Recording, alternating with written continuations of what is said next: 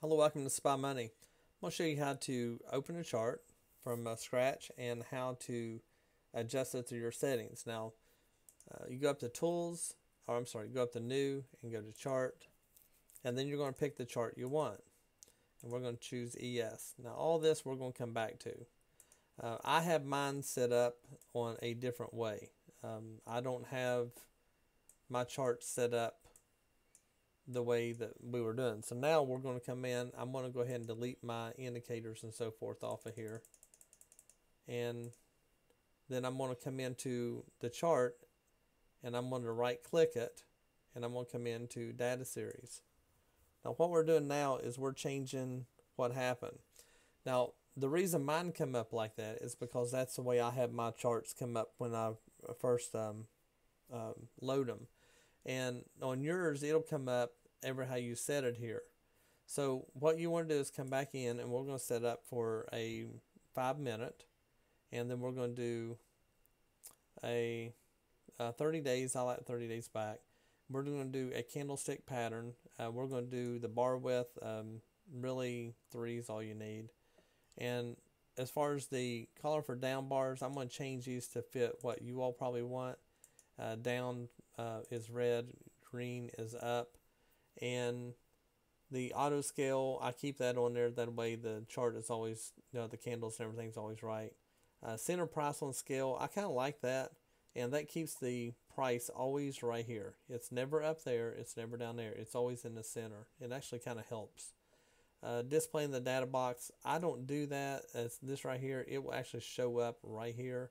I don't like a lot of stuff on my chart, so I'm going to delete that. And then let's see here, trading break. This one is actually pretty decent. If you do a very light color to it, and that will give you a line up and down in between sessions. And then if you do end of day only, it's only going to show one. So if you look way back, it won't have all those lines. And I'll show you that here in a minute. One is fine. I always leave the colors here the same. I never change them. They're fine the way they are for me. But you can go in and you can change them and do whatever you want. And then we're going to apply, and then we're going to come back.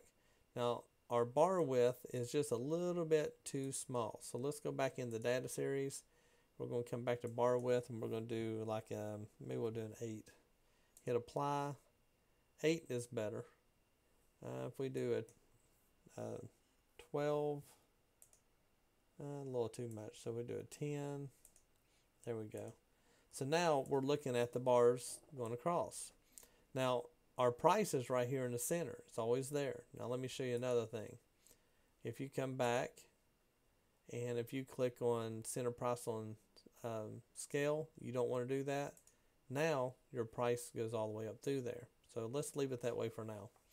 And what that'll do is allow more room for this big old uptrend that it have.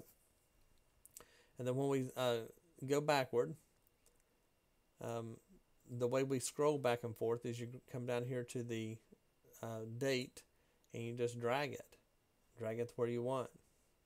So you can put that in there.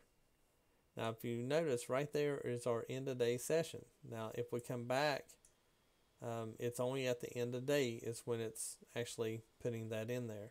And that's because we did the data series. We come back and we had right there, and we did end of day only. So if we do all sessions, actually it would be end of day and all sessions would be the same. If we turn it off, then those disappear. I like to know when the break is personally, but that's personal preference between people. So if you go ahead and leave that on, then you can see that from one day to the next what it did. So when it closed here, you know that it just kind of rallied back up. So it's just easier for me to understand where we are. So if you want to move up and down, let's say if you drag this one here on your date and you get it back to where you want, and then to go up and down, it won't move. But what you do is you come over here and you hold your control button down, and you can do this. Now once you move this, you can do it over here too. Okay, so but you got to have your control button down. When you let off, it stops. See, I let off the button, now I grab the button. Now, if you get this all out of whack and it's just, say over here and it's up like that, you don't know how to get it back, you go up here to the F, it's fixed. When you click on that, it brings it right back. Okay, so the only thing you have to do, there's a little scroll bar down here if you want to go a lot further. So you can scroll back and forth, and then you can left click on your chart and drag back and forth. So those are the basic movements. So you've got dragging here. You got to click and hold to drag it up and down, and then control button and then click, and you can move it anywhere you want. You can do anything you want with it. And then your time, you can stretch it out or stretch it back. And then you've got your scroll button that scrolls back and forth. So once you get everything set the way you want, then you click fixed, and then you're right there. So fixed to get you all back. So that's how you maneuver around the chart. Now we have different things up here across the top. You have your chart style. So if you want to make it a box, you can, or hollow sticks or whatever. Candlesticks is what I use. And then you have your drawing tools. Shows you how to put everything on there and make it the way you want. So, and we go over it in another video. And then you have a plus sign here. So you can actually come in, and let's say you wanted this area right here to be the chart. So you would click on that, come down, let off, and that zooms in. If you want to zoom out, you click zoom out and it goes right back. Yours probably has, it looks like this without the crosshairs. I like the crosshairs because if I'm right here, I can look back here to see where the support and resistance is. So if I'm right there, I can look to the right and see that that is a very good resistance spot. You can see it went right through it, and then it pulled right back to it. So that is definitely a resistance spot, support and resistance. Then we have this one, show data box. That is the same thing. Let's see here. The data box. No, it's not the same thing. I don't know what that does. Oh, that's the data for whatever is going on, like your bar that you're currently in. If you hit that data box, it'll show all the information in it. I never use it. I just don't like things on my chart. This one is your chart trader. You can look to the right. You'll see it disappeared over here. Now if we click on it again, it will pop it back up.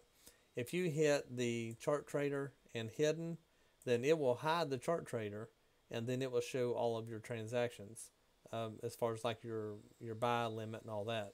I don't use it that way. I like my chart trader out. And then you have your data series. That is the same thing as right clicking your chart and clicking data series to find all this information. So you can do it that way, or you can do data series. That is everything on the center of this chart. Whatever is on the inside, not this, not that, or the bottom. It's all in here. This is your data series, talking about all your candles and things like that. And then you can go to the next one. Let's see here. Strategies, properties. So if we go to those data, here's your indicators. You can go in there and add stuff here. And I've got another video on that where we go over all of this. And so it's just a quick way to get there. Then you have your strategies. You put in whatever strategy you want. This is the master trader that we've got in there. And this one has everything on it. If you're not familiar with our spy bot, then we have a course on that. If you have any questions on it, let me know. I'd be more than happy to help you. This one is our properties. This is regarding like the background of the chart and things like that. You can put an image on the back if you wanted. So like on mine, I usually have spy money on the back. Don't right now. And let's see. And with that, you pick whatever file you want. And you can stretch it whatever you want to do. The color of the chart background if you wanted. I mean, you could make it gray if you wanted, so it looks like that. I like black. I just think it looks better. I can see everything on it a lot better, so that's just for me. Crosshair labels. You know, that is like all of these labels over here, you know, what they are, and your inactive price markers, which would be this one right there. And it just goes on down through there. Your text, you know, how you want that, anything that shows up on the chart. I don't like it real bright. I like everything a little bit dimmer, so I go to the grays. Then your lines, you've got axis there, the crosshair, and your grid line. I hide those. You can put, say you want the grid line in there, it'll show it. And I just picked a color. I didn't. But I don't like them. I don't like anything on the chart other than the end of the day session. We have the vertical line, which would be up and down. Panel splitter. Then we have the window. This is actually, I leave mine alone, but you can have it on top. So if this is the one you're trading, no matter what is up, you want this to be on top, then you would have that one checked. And down here at the bottom, there's some tabs, and you can check on that and take it off. I leave mine on. And the reason I leave mine on is because if I want to have, say, another chart here, then I could have NQ and have that there. So I could have ES there, NQ there, but still have one chart. So it just works out better. So we're just going to talk about one right now.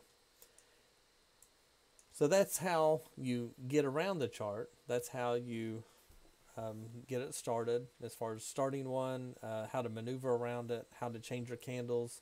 And like, you know, if you want to go to your Unirenko, then you would come here and then you go ahead and click apply, and then there's your Unirenko. So you know, if you're trading that, we have a SpotBot stepper that uses the Unirenko. And so this is more of a trend candle. It actually works really well because you can get in here and just kind of let it keep on going and just stay in the trade.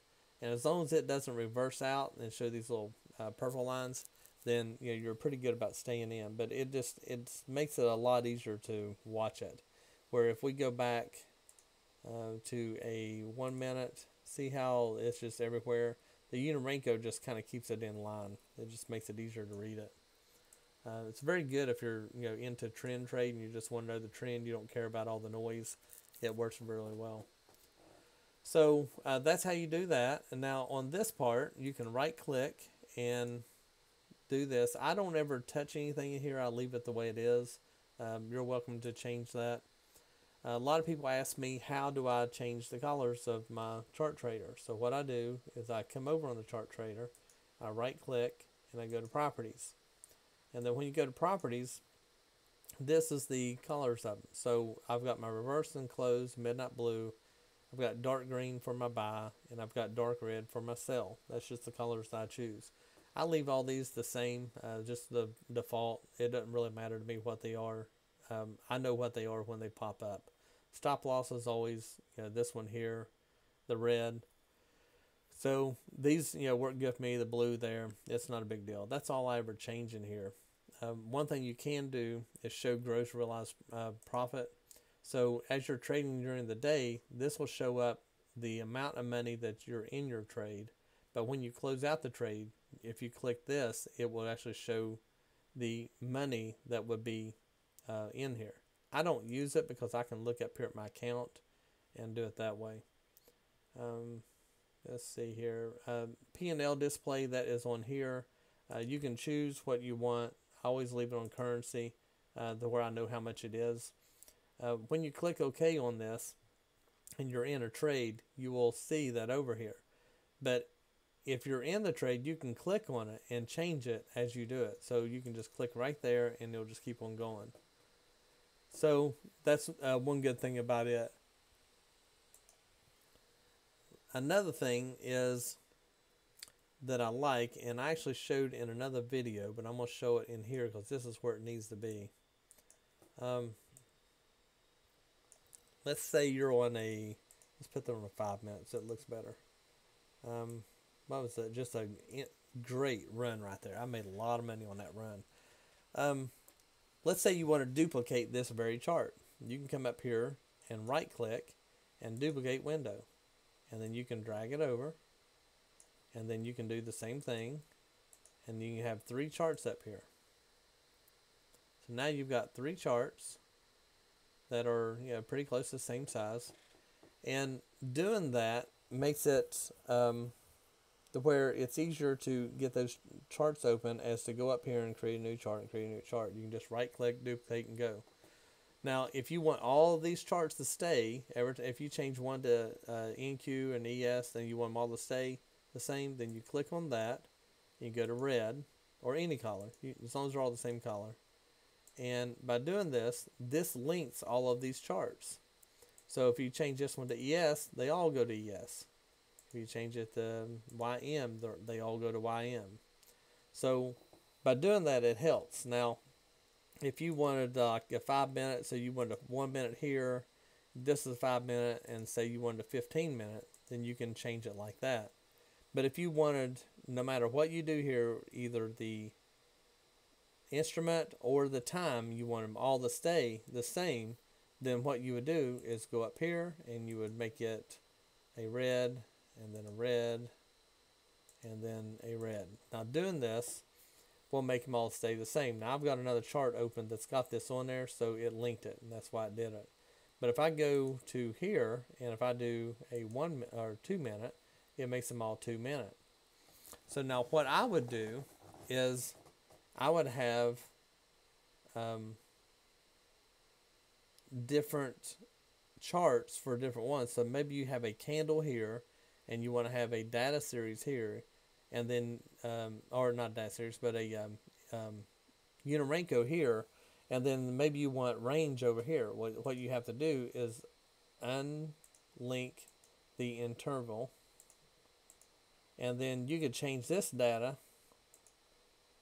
and maybe you make this one a Unirenko, and then you could make this one, and all I'm doing is right clicking the chart. Maybe you make this one a point and figure. So if you wanted all 3 of these to be different, and then, you know, so you wanted to be able to switch back and forth, so maybe you had this one a 2 minute, you know, this one's going to be in the Unirenko, and then you've got this one over here. So you don't want the times to change, you want them to stay. But if you want to go to like an ES, then all 3 of them would change to ES using those same data series. So if you're looking at it, I mean, maybe you're not real sure what the candle pattern's doing, but you can look over here in the Unirenko. It looks like, you know, hey, this is going to be good. Or maybe you look at this one here, and it shows that it's real good. So that's actually giving you 3 different visual looks of the same charts as far as the same instrument, but it's letting you have a different visual angle of it, I guess you would say. And so that's one good way to use it. I never use the interval. I do use the instrument link a lot, and by doing that, you know, you can, like if you had all 3 of these had NQ on the bottom, you could set up NQ tabs, and then when you click over to it, then, you know, it would make all, you know, you have to click all 3, and then once you do that, then it would make all your charts line up a lot easier. So it wouldn't be so hard to try to click around different charts, because if you want a 1 minute, a 5 minute, and a 15, and you'd have to go up here every time you wanted NQ, you'd have to click NQ, NQ, NQ. This allows you to change one, and it just does them all. So it makes it a lot easier. That's one good thing about the chart. And I was trying to think of anything else I might have missed with the chart. And these will actually work with other things that you might add, any kind of market or whichever. That should be it. Have any questions or anything, let me know. I know that's a lot of information on these, but you know, mainly what I'm using is go to the one chart, and when I'm looking at the one chart, then, you know, sometimes I will switch back and forth because I like to see a large chart. I have 4 monitors, so I'm able to, you know, put some different ones at different places, but it makes it a lot better to be able to see different perspectives and different candlestick patterns and so forth in order to make sure that you're trading correctly. Have any questions, let me know.